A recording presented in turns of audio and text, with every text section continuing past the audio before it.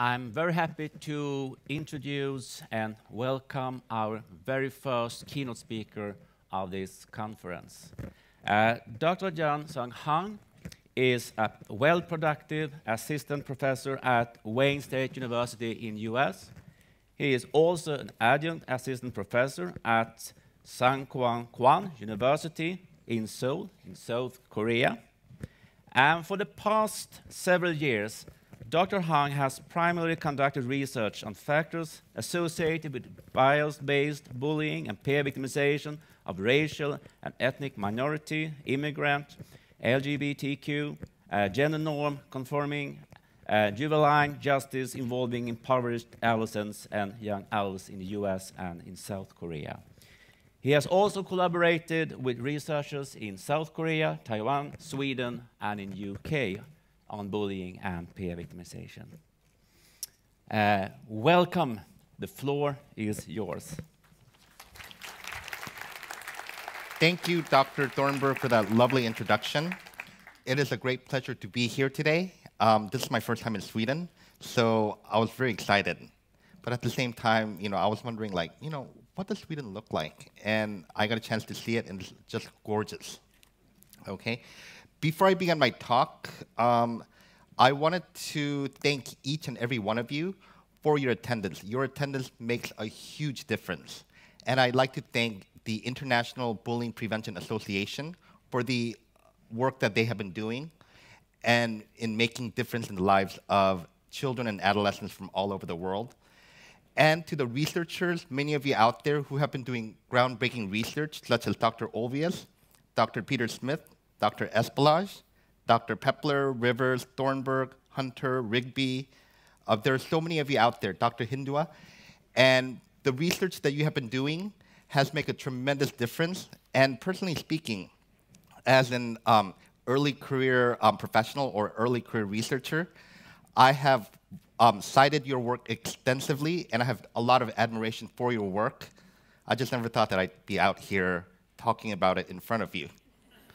So I will begin my presentation.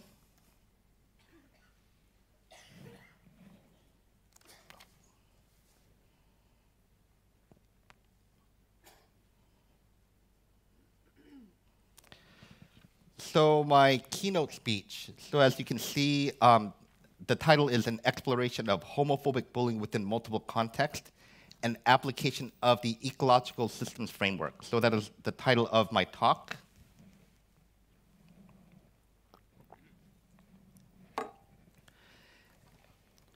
Well, when I was doing some research, when I was looking into articles, when I was looking at newspaper clippings as well as news headlines, I recall one that really caught my eye, and the headline reads, "When Words Kill, That Is So Gay."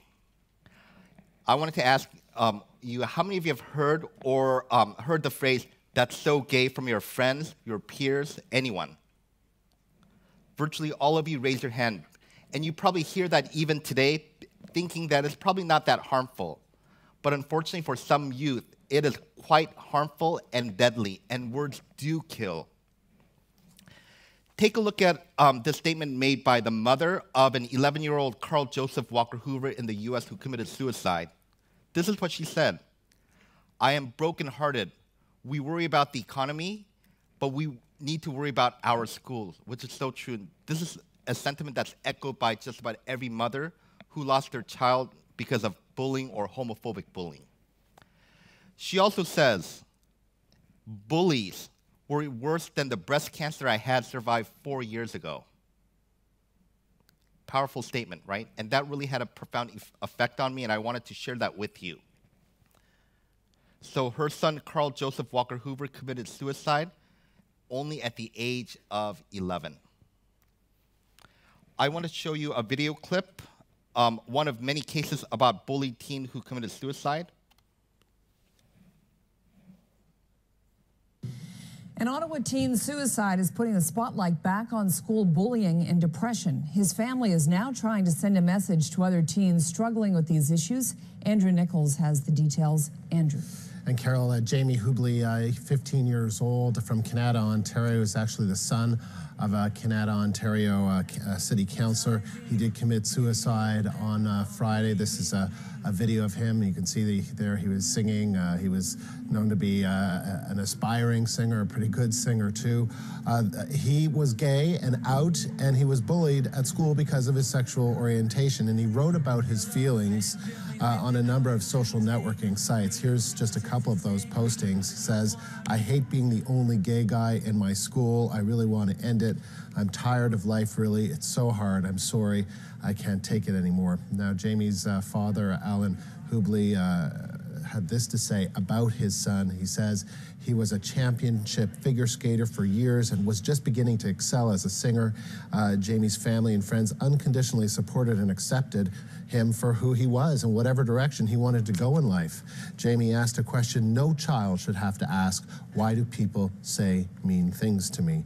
And Alan Hubley, Carol, also talked about how his son tried to start up a rainbow club at the school, which would be a club that would welcome gay and lesbian students, but the posters advertising that club were torn down, and on a number of occasions, Jamie, students at his school slung a homophobic slur at him, the worst one you can think of, at him. And so he was taunted and traumatized by all of that.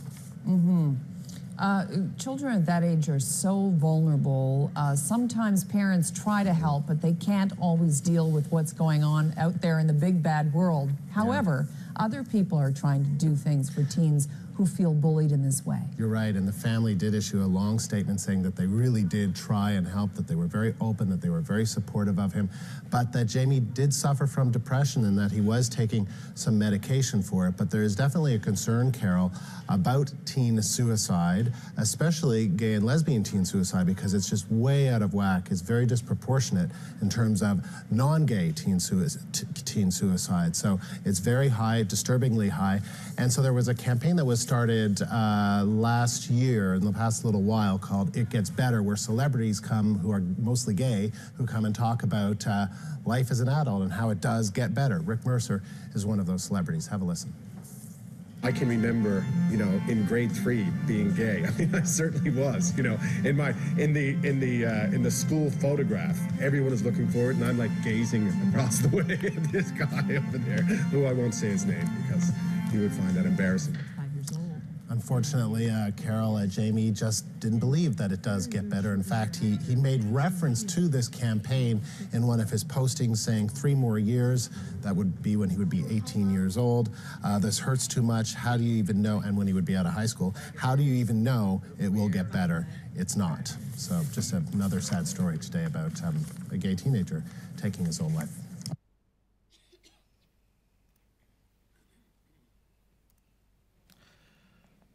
Homophobic bullying. This is a public health concern. This is a global concern. This is a concern not just confined to one area, one nation, one place, but in many, many places. In fact, this is recognized as a global concern, as indicated in the statement made by the UN Secretary General, who stated, homophobic bullying is a moral outrage, a grave violation of human rights, and a public health concern. And he is so correct. This is a statement made by the UN Secretary General. What are adolescents telling us? This is what they're saying. Here's one statement. I'm 14 in March, and I'm being bullied constantly. In nearly every class, I sit by myself because nobody wants to sit next to me. One of my few friends hangs around with other people because I think he is frightened if he is with me, he will get bullied. I'm sick to death, and sometimes I feel like killing myself. This is what kids are telling us. Another student said, I was attacked at school with a large tree branch across the face. People would walk right up to me in the canteen and punch me in the face. People would follow me around and throw their lunch or drink at me. One of them cut my long hair in class, and it lit it on fire. So these are the statements made by victims of bullying. And the second one was made by a victim of homophobic bullying. And here's one that ended in tragedy. I remember reading this when I was going through research, and I remember reading this excerpt. I shall remember forever and will never forget. Monday, my money was taken. Tuesday, names called. Wednesday, my uniform torn. Thursday, my body pouring with blood. Friday, it's ended. Saturday, freedom, and he hung himself on Sunday. So, as we can see, bullying does have serious consequences, and kids are relying on us to make a difference. Now I want to give you an overview of homophobic bullying, which is one of many types of bullying. So over the years, there's been a number of groundbreaking research conducted on homophobic bullying by Dr. Espelage, Dr. Ian Rivers, Dr. Poteet, etc. And many researchers have defined homophobic bullying as bullying behavior motivated by prejudice against an individual's actual or perceived sexual orientation or gender identity. Remember, actual or perceived. So you don't have to be gay, bisexual, lesbian, etc. to be homophobically bullied. You can be perceived as one. This typically occurs in secret or in secrecy because many youth who are homophobically bullied, whether they're gay or not, are afraid to be singled out from the norm. So if I report it, then people are going to think I'm abnormal. Or they're afraid to be at risk of being outed or re-victimized by an adult. If I tell a teacher, then maybe the teacher will, treat me differently. Okay? Here's a statement. I can't tell anyone because basically no one knows that I am gay. I got punched in the corridor today, for example, and I can't tell the teachers because it will involve coming out. So this statement verifies that this typically occurs in secret.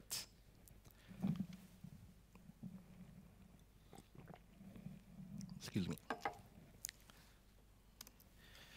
Take a look at rate of homophobic bullying worldwide.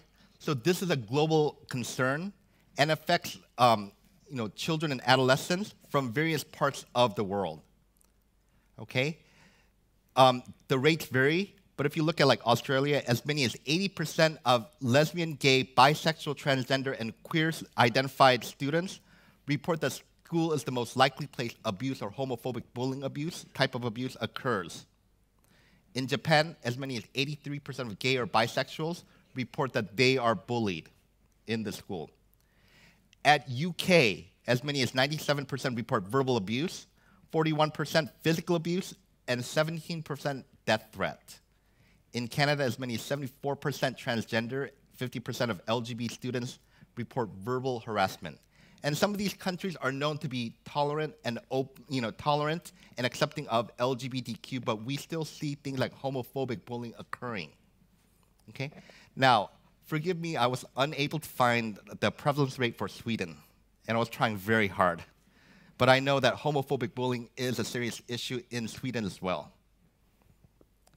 Okay? Here are the stories of students who actually took their lives. So in 2010, a young man named Tyler Clementi, a university student, committed suicide after his roommate secretly recorded him with another man. So the roommate, he took a video camera and he recorded it and he showed that to other people, like other people in his dorm. Next day, this young man said, okay, bye, and then he committed suicide by jumping off the bridge. I remember this case because I was a student. In 2011, as we saw in the earlier clip, Jamie Hubley, so he was in Canada, son of an Ottawa city councillor, committed suicide because he had been enduring homophobic bullying, which started in grade 7. In 2013, a young girl in southeast London was found dead after suffering from homophobic bullying. So homophobic bullying is quite deadly. Here are the more recent events.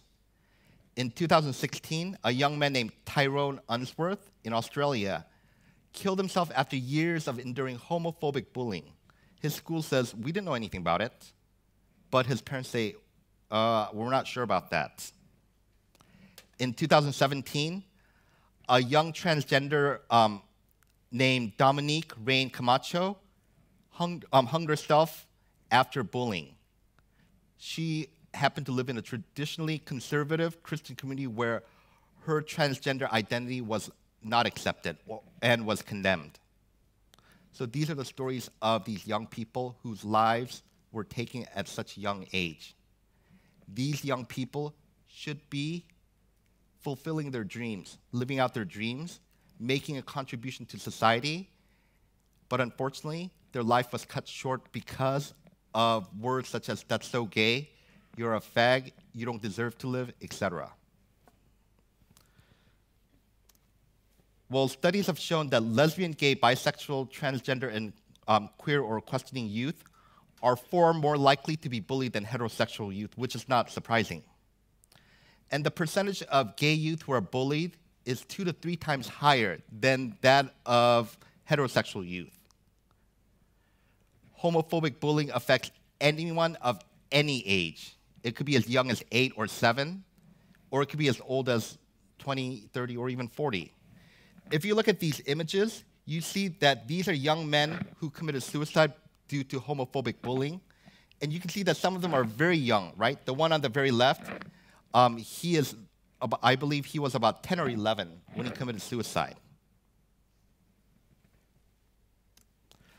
Homophobic bullying. So homophobic bullies, those who target others because of actual or perceived sexual orientation, they target those who are, quote unquote, self-identified as LGBTQ or perceived as one. They also target those who don't conform to gender norm, have the same sex parents or caregivers, or are LGBTQ parents, coaches, teachers, community members, etc. Now, if you look at the third one, don't conform to gender norm, how many of you remember an incident in the US that occurred called the Columbine High School shooting? So many of you have heard of that case, right? So there were 2 shooters, and it was discovered that the 2 shooters were targeted, because they did not conform to the quote-unquote gender norm, because they didn't play football, because they're outsiders. And I remember, shortly after the incident, one football player was interviewed. One football player who attended Columbine was interviewed, and he said, yeah, sure, we teased them. It's because they're weird. They're a bunch of homos. Nobody wanted them, at our school. So that's a good example of those who don't conform to gender norm. Okay. So how can homophobic bullying be displayed? It could be displayed in many ways. Verbally, being called, "you're a fag." Being socially excluded, which is very common. Cyberbullying, which is a very common phenomena as well. Physically, being compared to LGBT celebrities or a caricature, or being outed even if you're not. And also sexual harassment. Homophobic language is a very important component of homophobic bullying. And the common reaction to homophobic language is, it wasn't meant to be harmful. We didn't mean no harm. It was a joke. But it's used very frequently without thinking. We use phrases like, don't be a fag, faggot. That's so gay, dyke. No homo. Stop acting like a homo. We use phrases like that thinking there's no harm. But for some youth, it can be very detrimental to their physical and mental health. In fact, according to the Gay, Lesbian, Straight Education Network, they report that as many as 90% of middle school students heard classmates called gay in a derogatory manner. Stop being gay, that's an example. 63% heard the school staff making negative comments, and less than 20% reported staff intervening. So when they hear phrases like, "that's so gay," less than 20% of staff actually did something.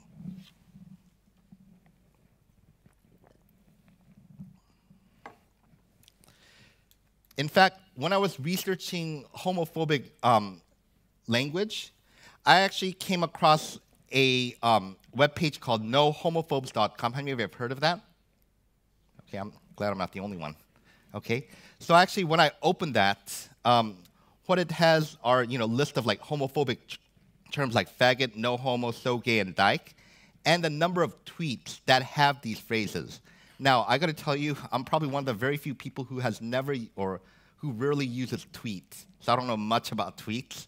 But so when I opened this web page in May 2nd, 2017, around 10:45. So when I saw the word faggot, around 10:45, there were about 3,460 comments. Then every minute it keeps going up by 1, by 2, by 10, by 20, etc.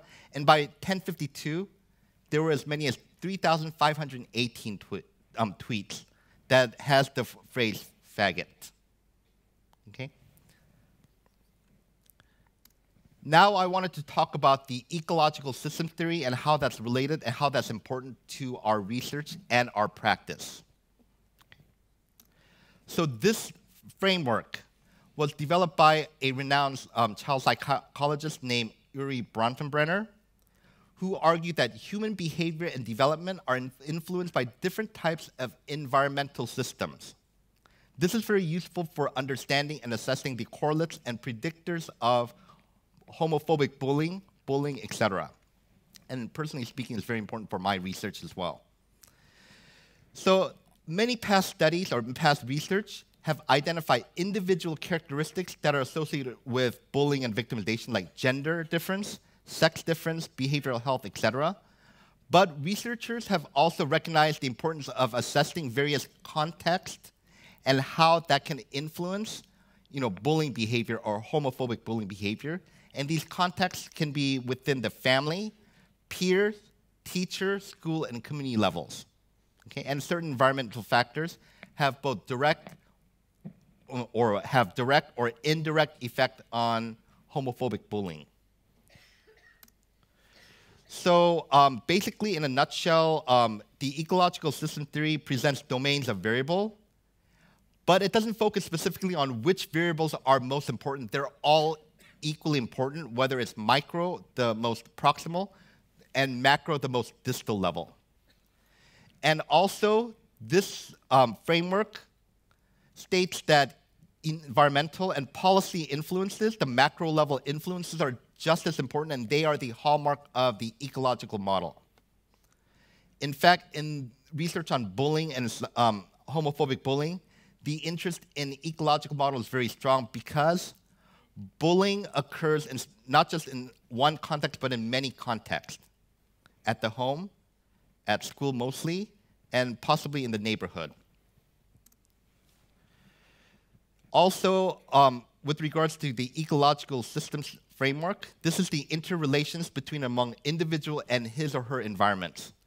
And as you can see, it's broken down into the microsystem, mesosystem, exosystem, and macrosystem, which I'll kind of explain a little bit more, in details.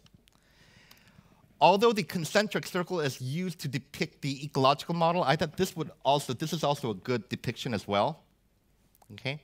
So there's 4 levels from the microsystem, mesosystem, exo, and macro. So at the microsystem, this is the direct level influences, like the home, school, and the neighborhood.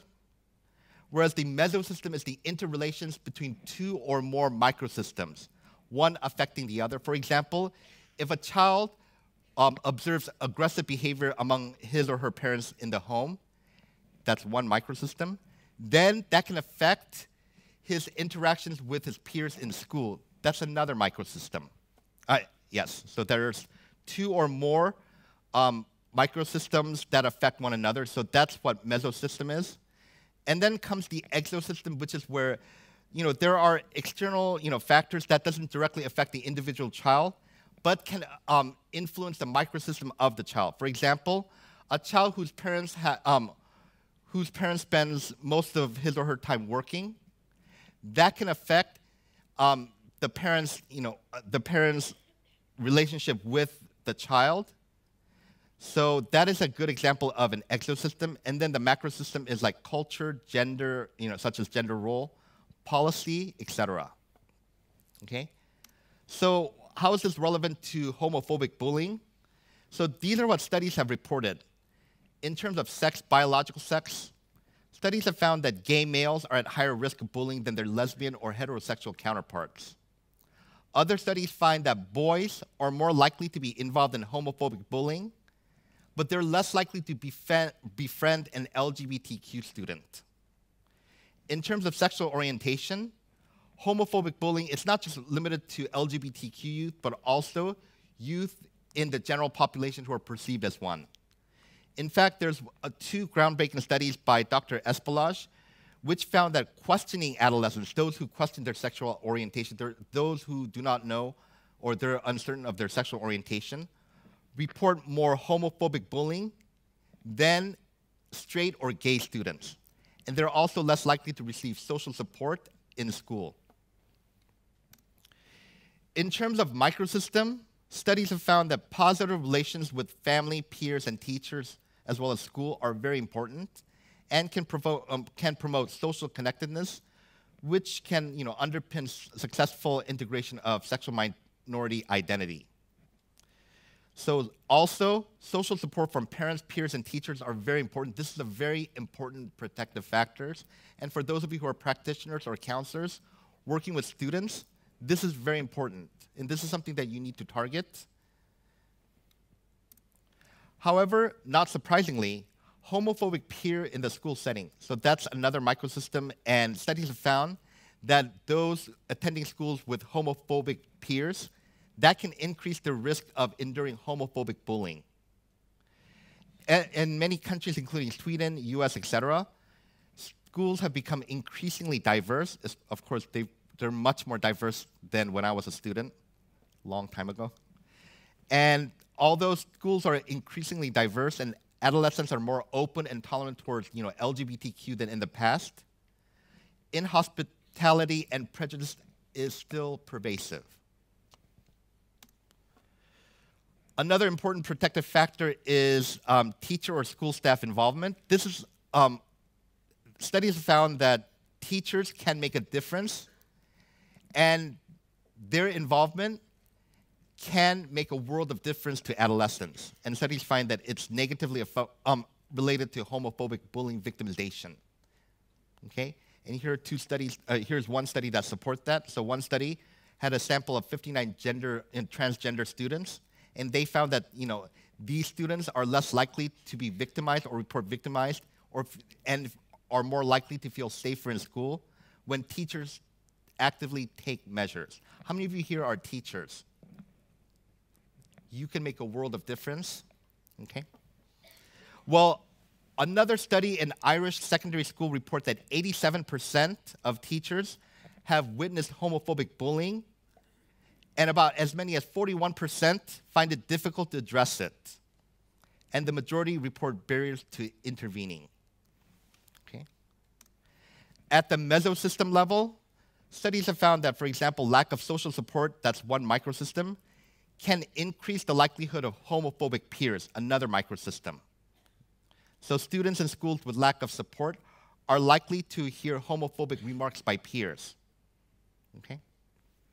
So I'm going to skip right ahead to the macrosystem.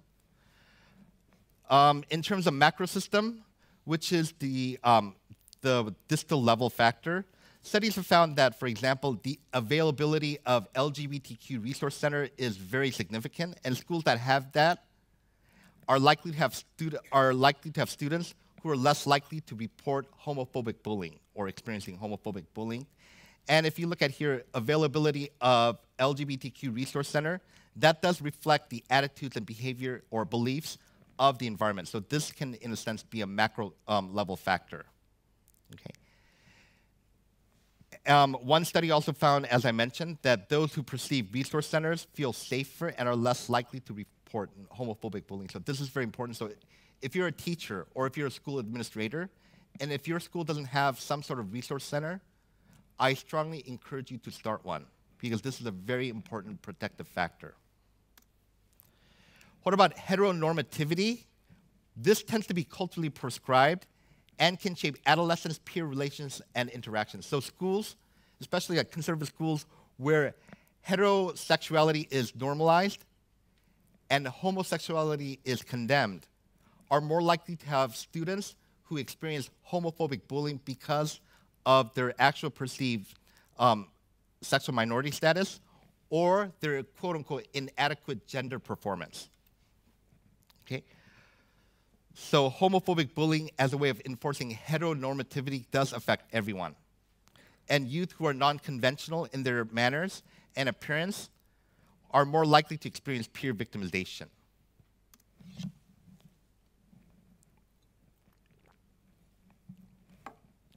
Well, I wanted to share with you one of my studies that I conducted a couple of years ago, or actually it was published in 2016, but we started it in about 2014 or 15.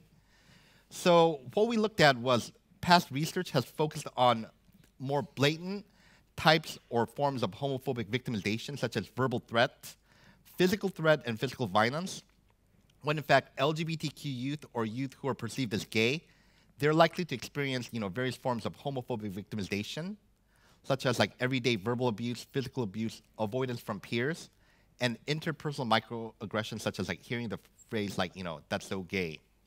So we wanted to look at, so what we wanted to do was that we wanted to look at the correlates of these 4 types of homophobic victimization, okay? So the sample for our study was actually not high school students, but college students. So there were about 530. And they were recruited from students attending like LGBTQ student conference as well as like online LGBTQ network. Okay. So in a nutshell, this is what we found at the micro. One thing I should mention is that all the covariates have been found to be significant, like sex, race, etc. In addition, we found that like hearing homophobic remarks is positively related to interpersonal microaggression, avoidance behavior, and verbal threats, so 3 types of homophobic bullying. At the mesosystem level, we found that perceived LGBTQ, lesbian, gay, bisexual, queer support actually buffered the effect of hearing homophobic remarks on the 3 types of homophobic bullying. At the macrosystem, we found that students who report that their campus have anti-discrimination policy, which is another important macro-level factor, are less likely to experience verbal threat. In addition, poly-victimization is also a reality for many LGBTQ students. So in reality, LGBTQ youth are also at an increased risk of more than one forms of victimization in various settings, such as home, school, neighborhood, and broader society. Actually, there's a phenomenon. How many of you have heard of something called poly-victimization? Okay, not very many people. Well, this is, a type of victimization where you're likely to experience like 5 or more different forms of victimization within the past year. Okay? Take a look at this case example. Okay? So a 14-year-old named Keith is a middle school student who identifies as gay. He lives in a small conservative community and attends a church where gays are condemned. At home, his father frequently makes homophobic remarks when they watch TV. At his school, his classmates and teachers also frequently uses phrases like, that's so gay. And when it was discovered that he was gay, his father beat him and wouldn't speak to him. His former friends would taunt him, his so-called friends, and socially exclude him from their circle. His teachers berate him, and on his way home, he was approached by a group of youth in his neighborhood where they hurled homophobic insults and they ganged up on him.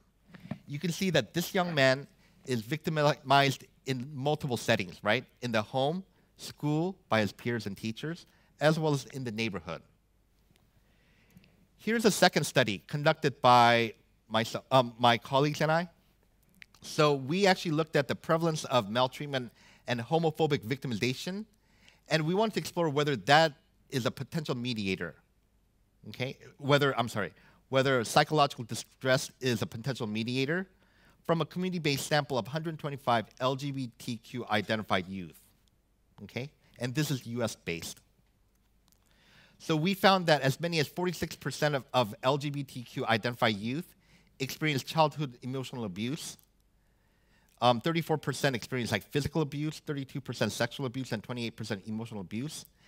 And we find that higher level of emotional, physical, and sexual abuse increase the risk of homophobic victimization. So adolescents who are who are LGBTQ identified are likely to experience maltreatment at home, various forms of maltreatment, as well as homophobic victimization. And we also found that psychological distress actually mediated that association between maltreatment and victimization. Okay. So that's the summary. So what are the next steps? Okay. Well, the good news is policymakers have recognized, at least in the US, policymakers have recognized the importance of bullying prevention. Okay. And over the years, policymakers have put anti-bullying policies in place. Now, this is an international audience, so I wanted to ask you, how many of you live in a country where there is a policy, anti-bullying policy at a large scale? Okay, that's good news, which indicates that bullying is being taken seriously in many countries. Okay, if you look at here, U.S. Department of Education in the U.S., they urge schools to proactively identify and prevent bias-based bullying. For example, Title IX prohibits discrimination based on gender or sexual orientation. Title II protects individuals with disability, and Title IV prohibits harassment based on religion or ethnicity. And also the UNESCO, they actually had the first international consultation meeting to address homophobic bullying with various organizations like NGOs, ministries of education, academia from more than 25 countries. So bullying and homophobic bullying are becoming, are recognized by policymakers. That's good news. Well, unfortunately, bias-based bullying continues to be a serious issue, even though many countries have some sort of anti-bullying policy in place. Because in case of homophobic bullying, it does persist and can go unnoticed or even endorsed by teachers, school administrators, and parents.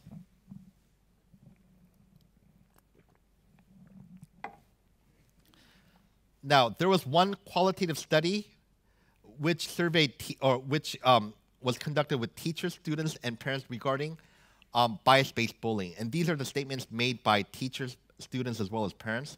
One teacher says, "To be gay is to be different, and difference is treated with suspicion." One student also stated, "If you're not gay, you don't want to be called gay. You don't want to be called gay." They, the students, would look on it as not normal. Another student stated, "Bullying goes on all the time. Anyone who is a bit different will get called names, especially if they are a bit feminine, maybe in their voice." Okay?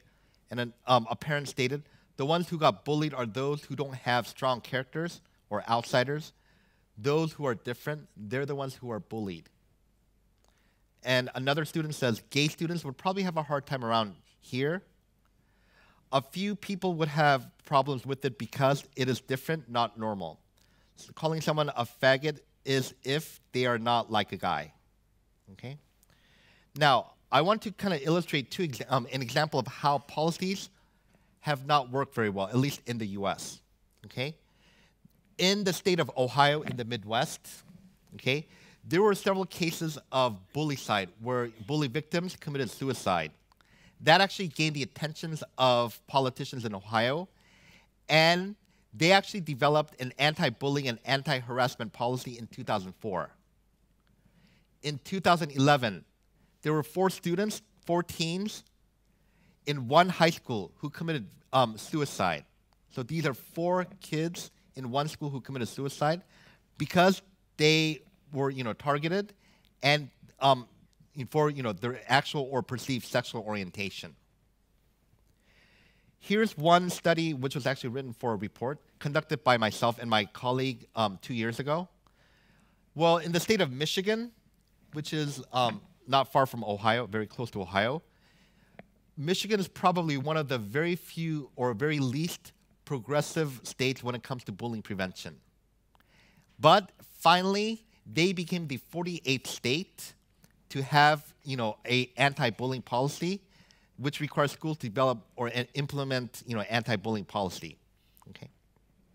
So what we did was my colleagues and I wanted to see whether these policies are working very well. So what we did was we gathered data from a sample of adolescents in Michigan schools who participated in an online survey. So this is across, the entire state. Unfortunately, we didn't have a large sample, but we did find a few things that were interesting. So it was about 200 students, but they revealed that 50% say that bullying is still a problem in their school. 75% say that they are aware of or have witnessed bullying. As many as 60% say that bullying has not decreased. And almost 80% felt that bullying is not a problem for kids. And about 50% stated that anti-bullying program or policy in school was strictly enforced. So this is a report written for the Michigan, Board of Education. Okay, so this was about 2 years ago. Now I wanted to show you what kids are saying. Oh, excuse me.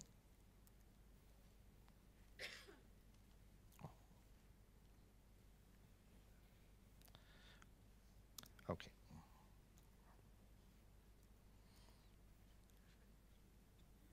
How do you? Oh, that's what I. Okay.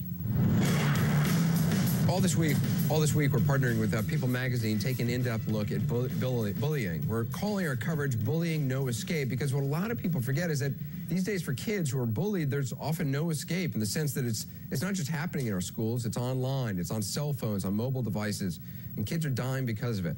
I sat down with 8 teens recently, middle and high school kids, to find out about their firsthand experiences with bullying. Listen. So who here has either been bullied or seen somebody else being bullied in your school? Raise your hand. All of you? Yeah. How many of you have actually been bullied? So nearly all of you. How about you for you? What kind of bullying did you get? I came out of the closet as gay in 8th grade, and ever since I've been bullied. I was, for lack of a better word, and still am, the school faggot. People call you that? People use the F word too. Every day. Every single day? Probably about, give or take, 10, 12 times a day. There was a point where a kid had a knife on school premises and said, "I'm gonna kill him. I want that faggot dead." And I had to transfer schools. How about you? You've been bullied as well. I've been verbally abused because of my religion. I'm a Muslim girl, and it's really hard living in a small town where everyone seems to be an Italian Catholic or Christian. And when you say Muslim, it's like you see their faces drop. It's like no one knows what that is, or they're scared of it. And it's been hard. Like, people won't talk to me anymore once they find out. Jason, how about you? I was bullied on a regular day basis from like April of last year to like the end of the school year. One day I didn't even see him coming. He just came out of nowhere and hit me. But he would probably just be calling me names and like hitting me, I guess. What kind of names? Oh, like faggot, emo, gay, stuff like that. All because I was smarter than him or the music that I listened to. Just pretty much if I was different from him, he would find a name to call me that was related to the difference and just call me that name. So it seems like that's pretty much those names are kind of the most common names that bullies will call guys. I mean, they'll use the F word. Is that pretty much everyone's experience here? Yeah. When you hear about kids who have committed suicide, who have killed themselves because of bullying, does it surprise you? Not really. No. Doesn't surprise you? No. Because it makes me realize how really serious bullying is, because some people might think that bullying really isn't that big of a deal. It really is, because anything that causes kids to really kill themselves has to be a big problem, and it needs to be stopped. But because when I hear about it, when adults hear about kids, an 11-year-old kid who kills himself, who hangs himself, it's shocking. But it's interesting that all of you say you're not surprised by it. I think that bullying, when you experience it, you feel so helpless, and day in and day out you're being called something, and they're telling you the same message. Your life is worthless. takes and a you toll start, on your self-esteem. you start to believe it. You do, and I believed it for a long time. I believed that I did not deserve to live. Death is the only escape. Because if you kill yourself, it's done. You don't have to do it anymore. Do you think part of the reason some people bully is that they're afraid that if they don't, they're going to get targeted? Yeah. Peer pressure has a lot to do with it. They'd rather it happen to someone else than yourself. Themselves, I mean. So you do it to someone else so that it doesn't happen to you? A lot of people do. Is there fear in, you know, talking to people at school, talking to social workers or talking to teachers or talking to the principal? Is there fear in doing that it's just going to make the situation worse? Yeah. Yes. Yeah. How so? You could just get called a snitch, you know, and just, oh, look at the stupid snitch, and then you'll just get teased more. It can actually make it worse. Yeah. And you guys don't think adults these days really have a conception of how bad it is? No. Generally, not They really. don't take it seriously enough, because what could eventually happen is quite possibly suicide. And if an adult is one of those bystanders that just chose not to do anything on that particular day, and that kid goes home and commits suicide, essentially, their blood is on your hands. But let me just play devil's advocate. I mean, bullying is something that's been around for generations, forever probably. Is it something that can really be changed? I hear that argument a lot, and people say, bullying can't be changed, it's been around forever. But it really can. And how many people deep down inside have empathy, have that consideration that if you can really get down into their soul and make them understand the way that the words affect people, then they can change. Sorry about the brief technical difficulty. Okay. Well, according to the Gay, Lesbian, Straight Education Network, they state that there needs to be measures for improving school climate for all students. As you saw in the video clip, you see that each student has a story to tell, and they are probably one thing they have in common seems is that they are victims of what's called bias-based bullying, which indicates that although any student, any child can be affected by bullying, or any child can be a victim of bullying, bullying is not always an equal opportunity act. Some kids are more likely to be bullied or run the risk of being, bully victims more so than others. And one of them is LGBTQ students, okay? And I just want to share with you, I had my share of experiences in, bias-based bullying because, English is not my second language. So I remember kids would make fun of me because of that. But anyways, so the Gay, Lesbian, Straight Education Network, they said that there needs to be measures for improving school climate for all students by increasing investment in improving the conditions of learning in school. One way to do it at the microsystem level is to create a safe school environment, which is very important. And we need to have some new assessment tools to look at full spectrum of victimization experienced or reported by LGBTQ adolescents. And as I mentioned earlier, victimization can occur in the home, school, as well as in the community. It's also important to consider intervention strategies focusing on adolescents' social emotional development. It's also important to consider programs that increase students' sense of empathy and willingness to intervene. In many cases, bystanders might just watch and just walk away, but it's important to get students to actually stand up against bullies. Okay? It's also important to provide educators with training and preparation to increase support and affirmation for all students. And at the mesosystem level, it's important to consider other school settings and how that might affect the school climate. Okay? One thing I wanted to say is that congruent and consistent messages delivered across context is important. And it's important for you to assess for the availability of social support outside the home, which is very important. In fact, studies have found that homeschool collaboration is very important and it's associated with positive outcomes, but in some cases it might not be feasible for certain students. But it's also important for school officials never to ignore concerned parents whose child is bullied. And I wanted to share with you I do have students, like at Wayne State University in Detroit, Michigan, where I teach. I have adult students with kids who oftentimes come to me and say, June, I need help because my child is being bullied by other kids, but when I report this to teachers or school officials, they do nothing. In fact, there's a case that actually ended in tragedy.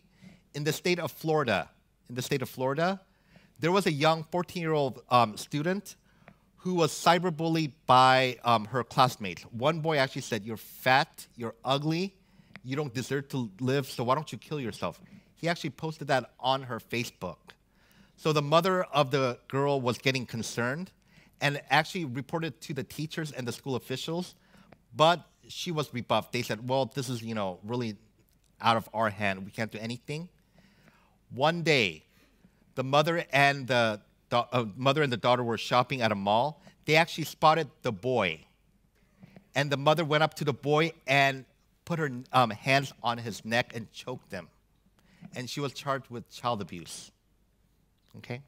Stories like that, unfortunately, are echoed by other parents as well, because when I read the story and when I read the comments that followed, a lot of people said things like, I totally understand the mother because I'm having the same problem.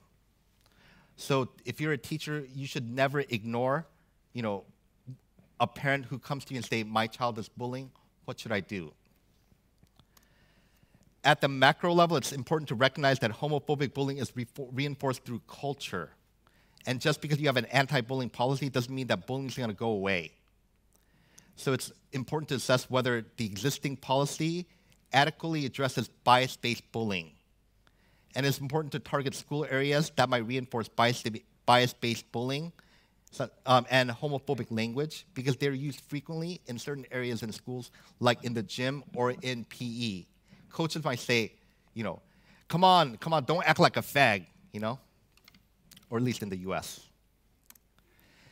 And advancing best practices for bullying prevention requires the following: continuing dialogue and exchanging ideas, promoting positive school climates for all, and working together across multiple disciplines, which are the goals of the International Bullying Prevention Association.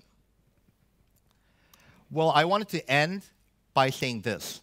So if you want to know what guides my research, I always follow this mantra that bullying prevention is social justice promotion. This is what guides my research.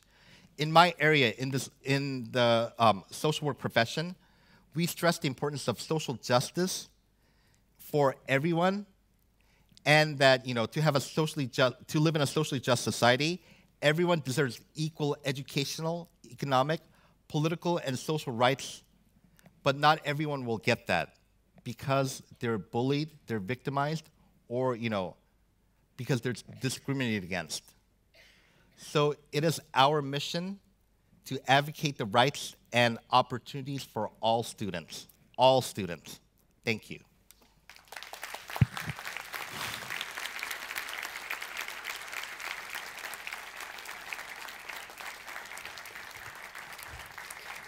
Thank you very much, Dr. Hang, for a very insightful, content-rich, and important presentation, which really remind us of the importance of bringing the issue of heteronormativity and intersectionality into the research on school bullying, as well as to the anti-bullying policy and practice. Thank you so much. Thank you. And as small gift, you mentioned at the start that you were really interested in Sweden. So as a small gift, we have a kind of, and this is a sign of our gratitude, a kind of a fine taste of Sweden, a fine taste of Stockholm. Thank you. Thank you.